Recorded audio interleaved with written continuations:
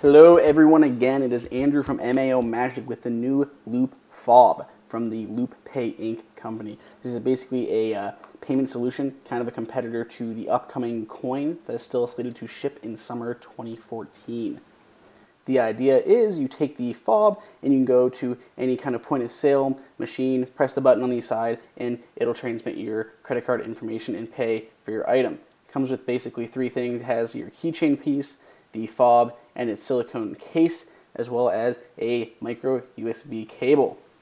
Now this does bring us to our first difference between this and the coin. This is rechargeable compared to the coin, which battery will die after about 2 years of usage. Now this is covered in a silicone case, which I particularly do not like. It's kind of annoying, and I hate having silicone cases in your pocket like for phones. They are absolutely the worst cases as far as I'm concerned. They stick to stuff. They're just annoying. So I really wish, my biggest complaints with the Loop are all going to be like design focused. It's rather clunky. They put in the credit card swiper into the actual item itself. You have to have this case on it. It is not Bluetooth, so you cannot, I figured since it would be rechargeable, it would be nice to be able to kind of pair with your phone, and it'll have some of the security features like coin has, like if it's taken or stolen or something like that, you're going to know because your phone will notify you if it's been kind of taken far away from where you are and could be stolen or something like that. It does not have anything like that. If you want to interface with your phone, you actually have to plug it in. The coin, I know, has two different parts. It has a credit card swiper. You swipe your cards into the app. Once in the app, then you using Bluetooth can transfer into your coin. Your coin can hold 8 cards at a time. The Loop can hold unlimited cards, but it can only use 1 card at a time without plugging into your phone and changing the default card. Other than that, not much. So basically, it can hold 1 card at a time as far as you're concerned when you're trying to use this guy. Other than that, it's a decent build quality. It kind of looks and acts similar to a Square, if you are familiar with the Square payment system. Now, I know some of you out there may be wondering how this works. It's actually pretty cool. Inside there's a magnetic loop, hence the name, and all you do is hold it up next to a point of sale unit right in the middle of the credit card striper, and you hit the button on the side and it emits a magnetic pulse, the same that's put off kind of by the magnetic stripe on your credit card. It reads it and accepts your payment information. Which means, by the way, unlike coin, this will not work in ATMs or gas station point-of-sale machines. Other than that, it's fairly easy to go ahead and enter your card. All you do is swipe it on the bottom, you're going to enter your name, security code, and the provider's number, and then you just go ahead and hit save. Now this does seem a bit cumbersome and annoying compared to other ones, kind of like the coin. It seems very easy to add a card. This you have to kind of go through manually and enter a lot of information. And then you go ahead and save. Then you can either do a photo of the card or an actual template image that they have already chosen out for you, like these gift card ones or colored credit card ones here at the bottom.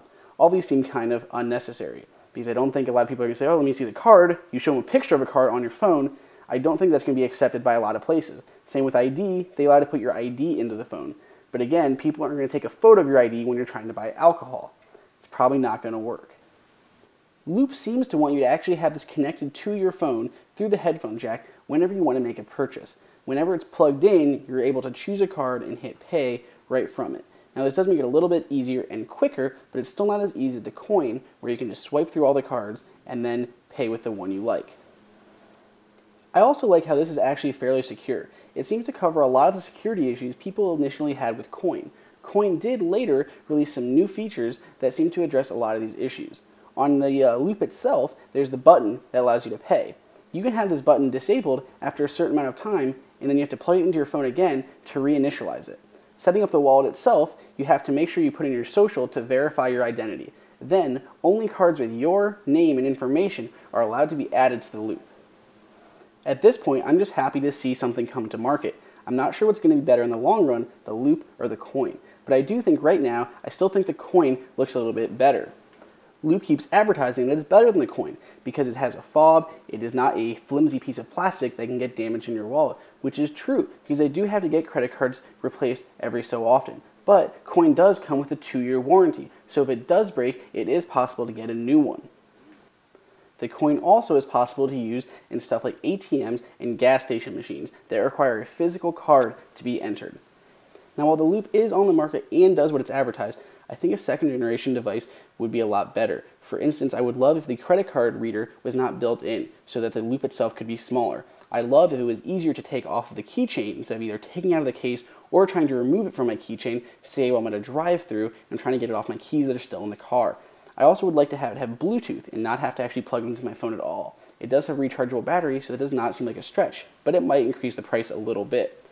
Now I've been using Loop for a few days now at grocery stores, inside of gas stations, restaurants, and drive-thrus. So far it's worked every single time. Maybe I have to press the button once or twice. However, at a drive-thru, the attendant told me that it did not work, but I was in line and I wasn't going to try to make sure and explain it and make sure she was doing it right.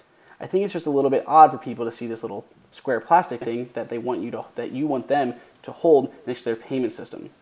Now, if you have any questions, make sure you guys throw them up in the comments. Please subscribe and check out my other videos, and I'll see you guys next time.